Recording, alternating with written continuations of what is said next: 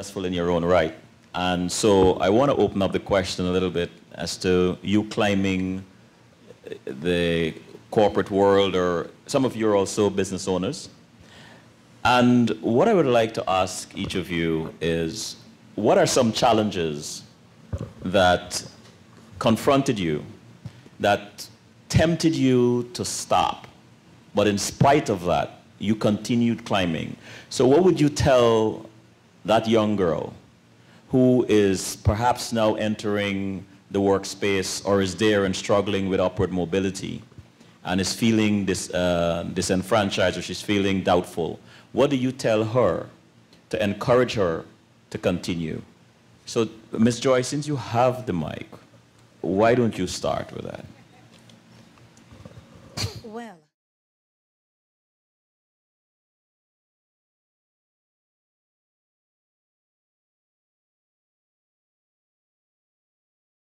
easy believing in yourself, especially when you're accustomed to hearing you can't. And be the little red engine and know that you could.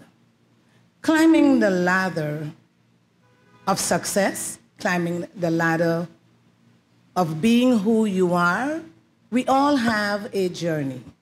Nobody's journey is the same. We can lend advice to each other, we can support each other, but we really don't know what each other go through. So I would say to any young woman within the sound of my voice, align yourself with like-minded people, individuals, people that are going somewhere. When you want to fly, you don't go with the chickens. You look for eagles so you can soar.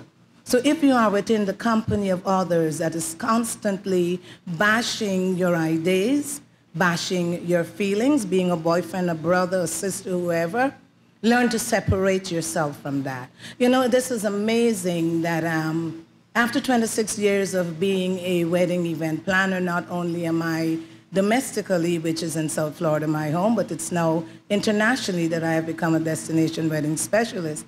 And I have my sister to thank for that, my biggest cheerleader, my supporter, in a very negative but positive way, because I am a nurse by profession, an RN. And when I said to her, I'm going to leave what I'm doing, the medical field, to become a wedding planner, as it was called back then. It was not a very popular job, as it is right now. Everybody's gravitating towards that. The first thing she said to me were words of wisdom. And I laugh at it until now. She says, you're too black. They won't hire you. You should stay into nursing. Well, I took those words very hard, but carefully I dissected it. And I said to myself, I'm going to show you how black I am.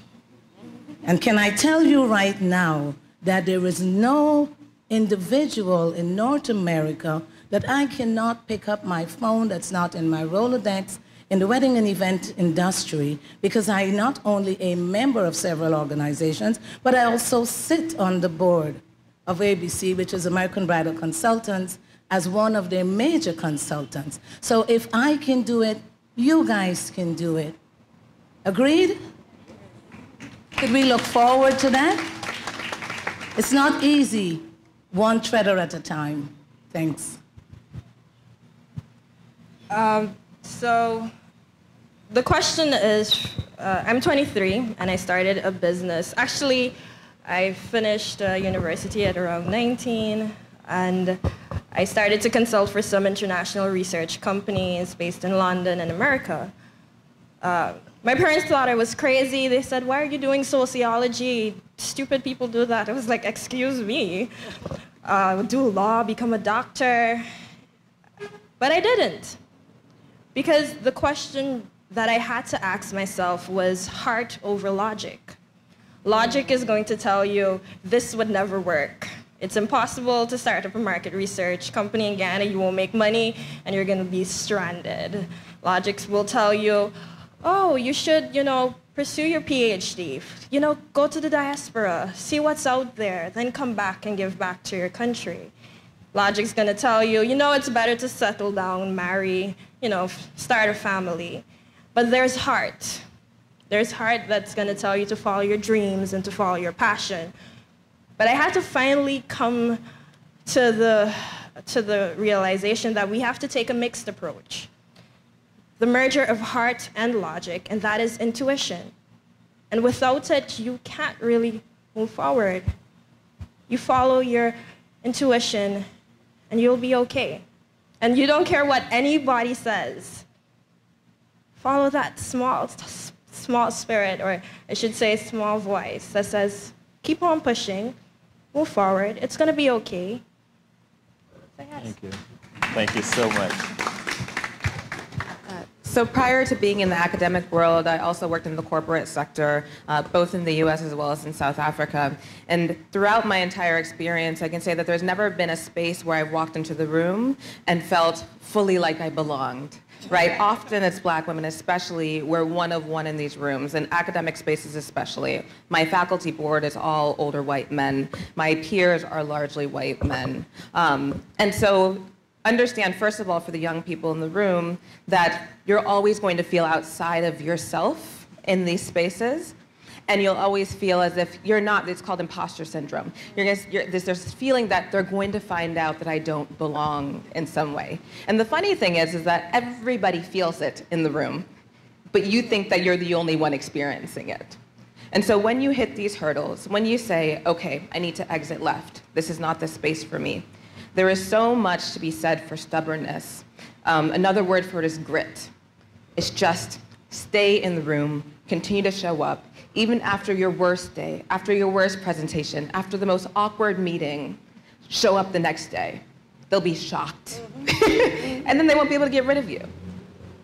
Head down, stay the course. Thank you. My advice, and I've given this to my daughter, is some of us are blessed as we're growing up to be supported and nurtured and given the feedback positively. But there's a point as we advance, as we get better, we don't get the feedback. And what I've told her, that is exactly when you're doing well. When they're not giving you the feedback, know that you're delivering. The most important thing is we all know intuitively, I'm glad Auntie mentioned, about what is right, what is correct, what our standards are, what we're driving to. And so stick with that. And ultimately, it's you're doing it for yourself. As we advance, as we mature, we're doing it for ourselves. And for me, that is what brings the self-satisfaction. Thank you. For me to share with others, I myself evaluate my own challenges and my own experiences. For me, the hardest challenge is a challenge inside your family unit, your home. That has been my greatest challenge in the past. And because it was, I determined that I will never let anyone control my circumstances. It doesn't mean that things don't happen, but what it means now is that I am a woman of faith. This is not about religion necessarily, but it is about my own relationship with my Creator as I see God, the Father, Mother God, because if God created us, she must, as they say in the Genesis Bible in Genesis, he created us in his image. So I have to be in his image. So for me, I have worked very much on my vertical relationship with faith. So that is what I share with people when they're going through challenging times. Another thing that would be a pet peeve for me is propaganda, fake news, vicious rumors. And I have been both blessed and challenged to be a person who's been in public life for most of my professional career. And so again, I counsel, especially women, just don't listen to the noise. So what I tell them, because this is what I believe, just as my sister there shared, believe in yourself. I believe in me. I love me most. And if I didn't, well, then I'd be good for nothing. So this is what I share, and I share it because I, like any woman here, I would have experienced life's challenges. Another lesson I share is a lesson of survivorhood. Through it all, past it all. And I've heard about the story of homelessness And I'm sure that some of us may have felt homeless at some stage of our lives. All of us, as long as we've lived long enough, would have experienced challenges. The main thing is to be resilient. And that is the last, perhaps, virtue that I would throw out to someone who's experiencing. Just live past it. Believe in yourself. Have faith. And have resilience. And all will be well again. I don't know what more to say. I have been fortunate to be mentored by Bishop's High School old students. And I feel blessed that I have been allowed to be a mentor to Bishop's High School students. Yesterday we had an engaging session with some of the students, and I imparted to them what I have tried to impart to my mentees, that they must remain positive, that they must respect themselves, and that they must command respect. Not everyone will like you. This is not a, with all due respect to our Miss World, it's not a fashion contest, though that's not necessarily just a fashion contest, I know. And it's so that one has to remain motivated, and I've had to not so much counsel, but be there for my mentees when they would have called me, just as my mentors were there for me. And I think that is very, very important for us. I know all of us sitting here and many, many persons out there would be mentors. And it is to provide that guidance, that listening ear, that kind word, that little push, because I know I was pushed not only by my parents, but by my mentors. And I think it is important that we take up that challenge and pass that baton.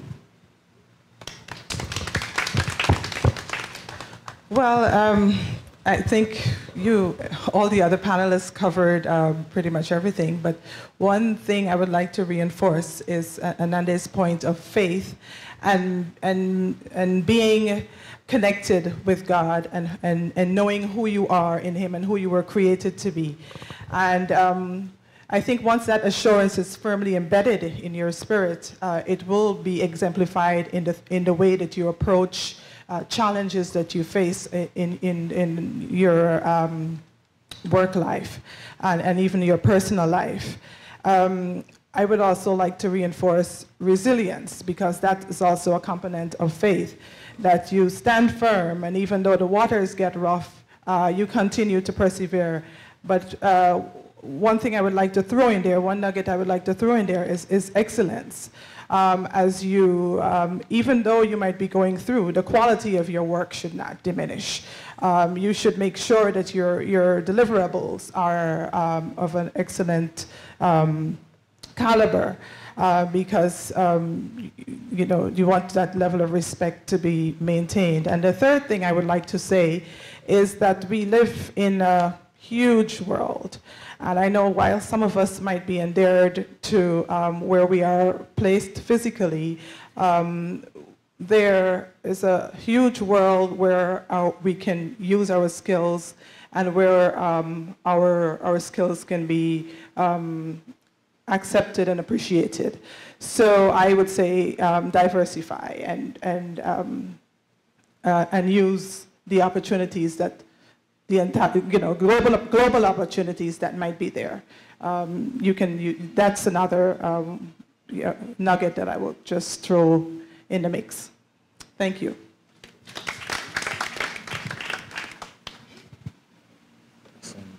Deborah.